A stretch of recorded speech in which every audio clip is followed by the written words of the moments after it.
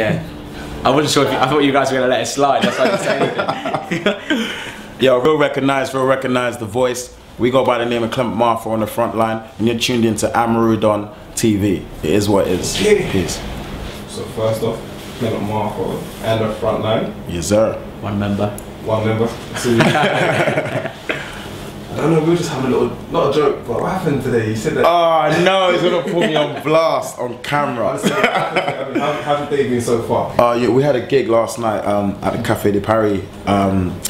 So yeah, like literally, I just made my way here, and I was a bit in the rush, and I slipped. I guess it rained this morning, and I slipped and I fell down the flight of stairs.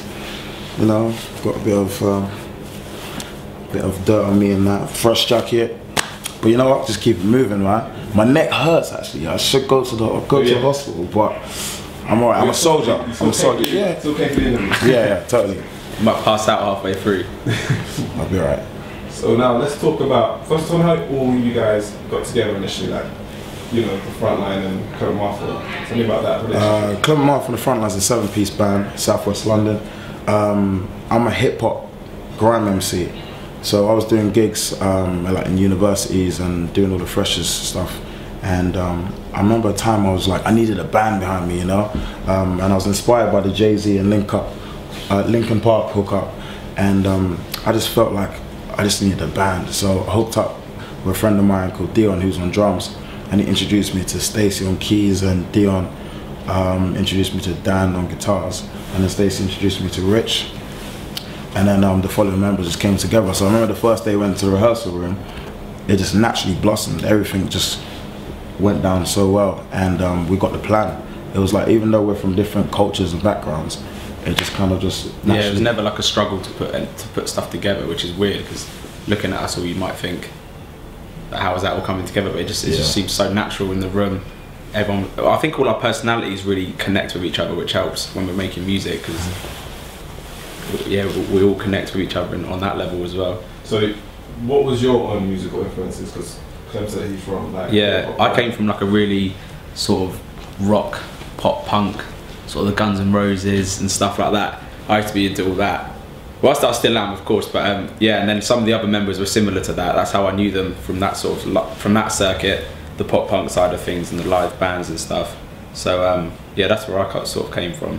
I mean, I still keep some of those influences in the music when we write and stuff, but obviously, over time, I've broadened my horizons listening to other stuff and things like that, so it's cool. Likewise, man, because I just listen to hip hop. Yeah. And you know, since I hooked up with the guys, I'm listening to a lot of rock music, a lot of indie music, so it has broadened my horizon too. So in terms of, let's talk about hip hop, so who were you listening to as a youngster in terms of hip hop? Wyclef Jean. I was more into the Fugees. And then also I listened to a lot of Jay-Z. I got Jay-Z's album collection, you know, every single album, so I'm heavily influenced by Jay-Z. But yeah, I had a mix of music that I listened to. It was like even Annie Lennox, do you know what I mean? Because I'm an 80s baby, so Annie Lennox was around, Phil Collins. So yeah, just a mix of genres in the house, you know, from reggae to pop to rock to soul and everything like that. But hip hop was what I felt was natural to me. Now Overtime featuring Ghettz. Yeah. Right, so that's a very grime. That's the grime MC. Yeah. They say most people say he's like the grime king. So is there a bit of worry that, you know, the grime audience is not really ones that actually purchase music too much? How do you deal with that type of, you know, attention problem?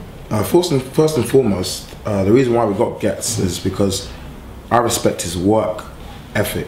His hustle is amazing. You know, he's been around for many years and always putting out mixtapes and albums and stuff. And we just felt like he represented, you know, work ethic. You know, nobody works harder than us. That's the statement that we're putting out there. So Ghettz was just you know, the great addition to the track. Grime, like they don't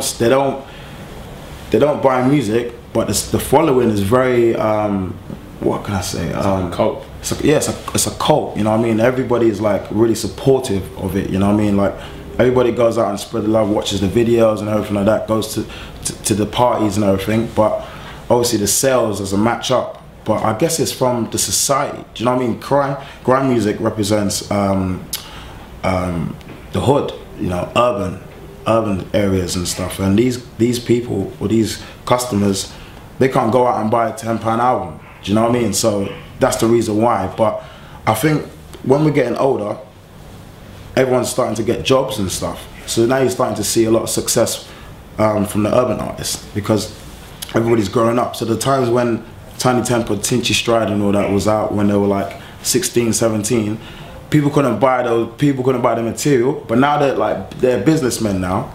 You know what I mean? These are you know, every day they wake up, it's their jobs. So now a lot of people are going out there and supporting these people because they're at that level where they can go out and purchase music. So that's why you're seeing the urban music is blossoming so well. And everybody's doing it well in terms of quality control. Back in the day, people would just do cameras on their video phones, and you know, Channel U was the only outlet. But now it's just open up. So that's what's happening.